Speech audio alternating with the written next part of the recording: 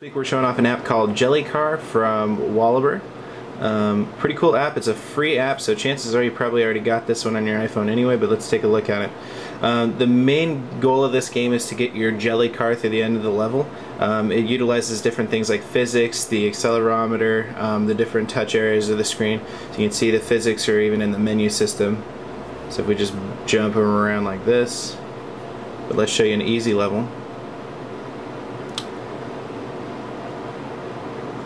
There's really a few different ways you can make your car move. So you can press on the right side of the screen and that'll move you forward. You can press on the left side of the screen and of course that'll move you back. Another cool trick you can do is if you press in the center of the screen, it'll make your jelly car larger. And then of course you can use the accelerometer and kind of take into the physics of it somewhat. You can see the car's kind of leaning forward, and actually if I start going and I hit a bump, I'll flip over because I'm leaning forward, and I can flip myself back by leaning the other way. So the game's a lot of fun. Like I said, the goal is just kind of to reach the end of the level, and you can see here's where the physics come into play a little bit.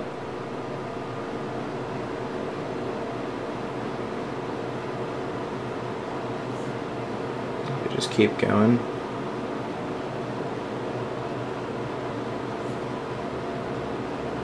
And see if that'll help.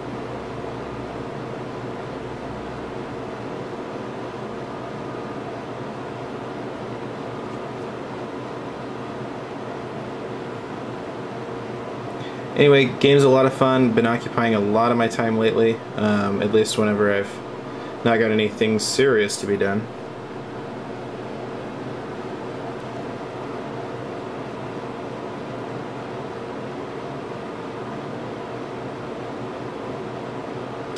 So, give it a shot.